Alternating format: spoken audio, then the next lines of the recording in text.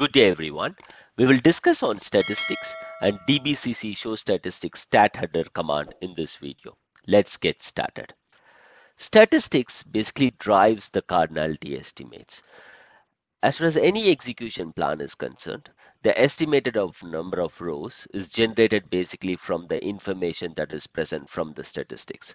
Statistics is a critical component using which the cardinality estimates basically happen. If the statistics are not updated properly or out of date, then the optimizer will end up creating a suboptimal plan.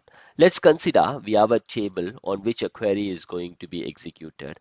And if this query, when trying to check the statistics, finds that the statistics is not updated properly or doesn't reflect the actual information on the statistics, what happens is like the optimizer end up creating a suboptimal plan because the estimates will be derived poorly. So that is the reason it is very, very important that the statistics for the underlying object should be up to date. Understanding how to analyze statistics is an important aspect of query tuning. In case, after looking at the execution plan, if we want to understand where are the estimates coming from, then it is basically important that we clearly understand how to analyze statistics.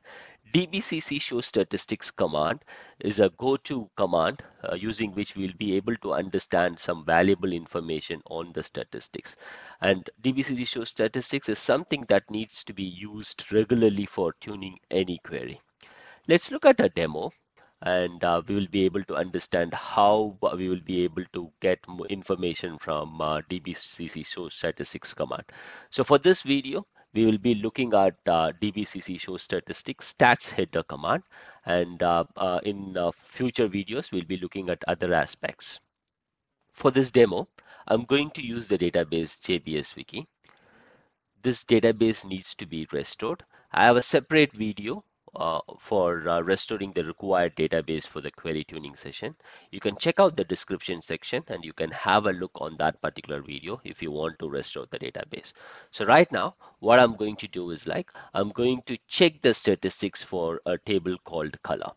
So basically what I'm doing is like I'm joining sys.stats and sys.stats underscore column and basically trying to get the information about the statistics on table color. Let me execute that.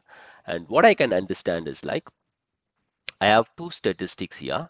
That is one statistics is PK color, which is created as part of your cluster index. And the other statistics is on column color, which is IX underscore test.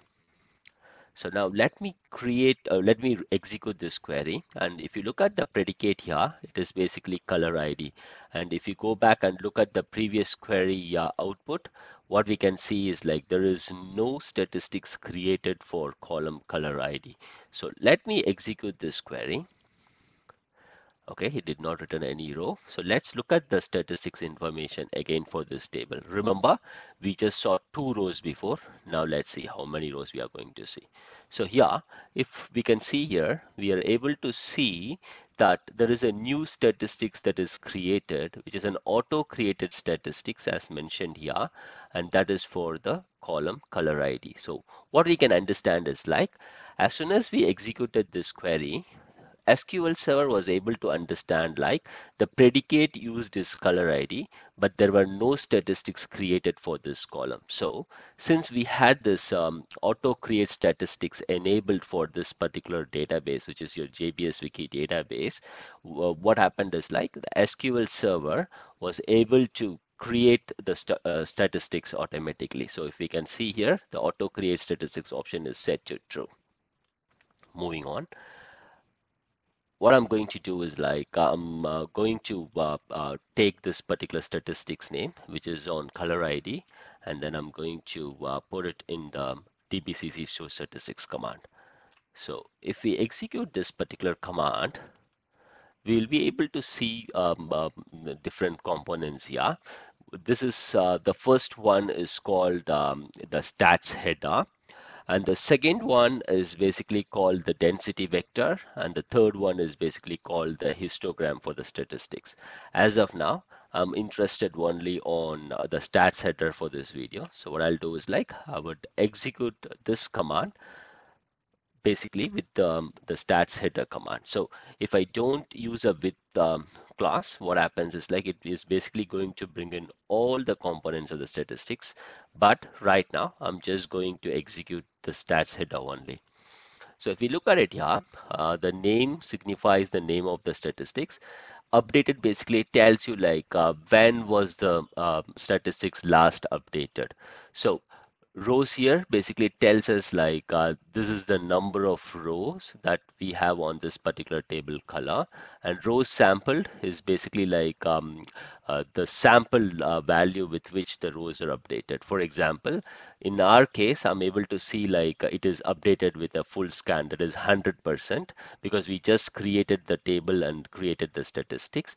There is a possibility we can update the statistics using a sample value, say 20%, 40%, depending upon the requirement. So as far as the steps is concerned here, it is basically gives us the number of steps in the histogram, which we will be discussing further. That's it for this video. Thanks for watching. Have a great day. Jai Hind.